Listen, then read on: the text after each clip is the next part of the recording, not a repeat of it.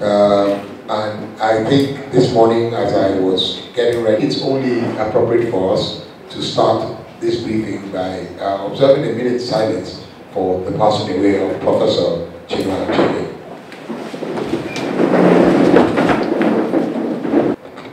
May his soul rest in peace. Amen.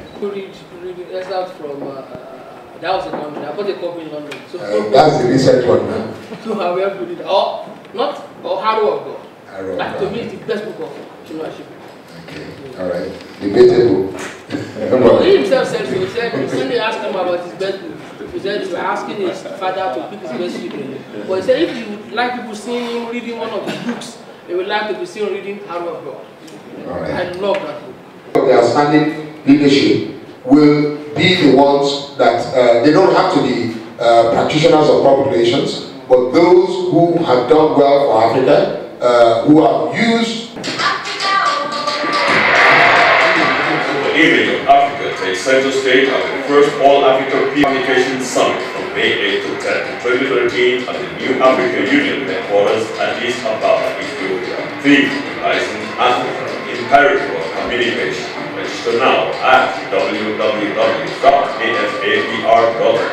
Africa, flying your voice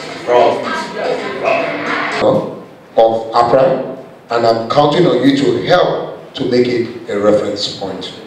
I want to acknowledge the support of the governments of the republics of Ethiopia, Ghana, Kenya. He facilitated our entry into the African Union, and without his tremendous personal support, we may not have made the progress. Well, I think that, like I said, there's a challenge in Africa, and that is the fact that we are not prepared for the impending boom that is coming.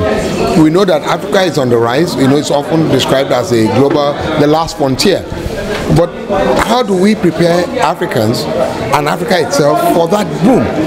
Already there's been a lot of encroachment because we don't know what to do. It's like, let me go back to the era of industrialization.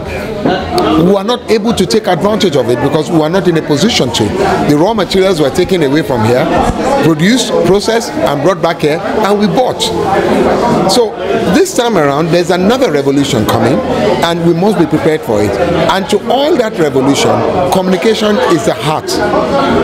And that's why we have decided to use this theme, saying Rising Africa, which says Rising Africa, the imperative of communication. Let's exploit communication for the benefit of Rising Africa.